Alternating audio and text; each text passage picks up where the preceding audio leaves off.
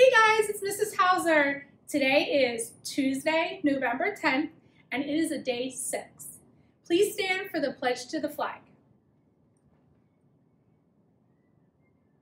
I pledge allegiance to the flag of the United States of America and to the republic for which it stands, one nation, under God, indivisible, with liberty and justice for all. Let's go to Hurricane Payne for the beautiful weather forecast.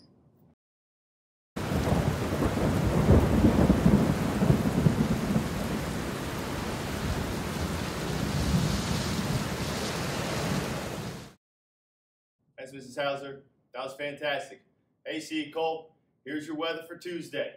And with a little help from Michael Reed and Mrs. Tice's class, who loves sunny weather. And we've been getting a lot of it lately.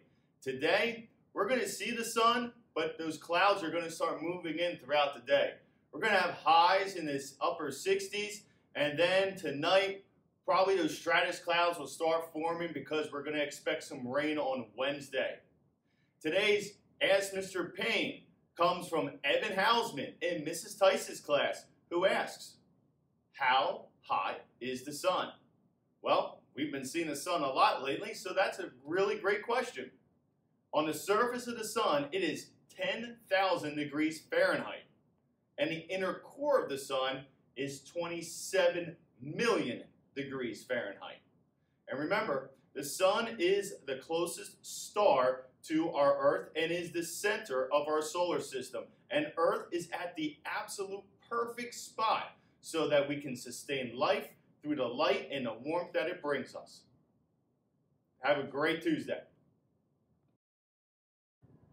Thanks, Mr. Payne. That was a great forecast. It sounds beautiful. I can't wait to get outside when I get home.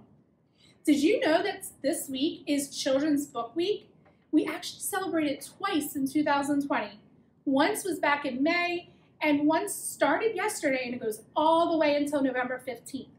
It's actually an annual celebration of books for young people and to encourage young people like you and students to read. Do you like to read?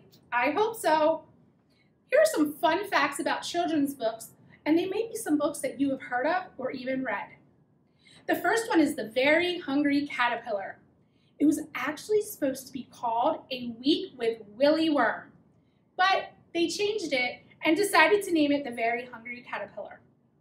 The next one is The Cat in the Hat, personally one of my favorites from when I was younger. Dr. Seuss first thought that when he wrote that book, it was going to take him about a week or so to finish. It actually took him a year and a half to write that book. And lastly, I'm sure you all have heard of Happy Meals, Strawberry Shortcake, and the Care Bears. When they were first designed, they were actually put on greeting cards before they became visible on books and on TV. So I hope you enjoyed those facts. Go out, enjoy the beautiful weather, and enjoy a good book. Bye!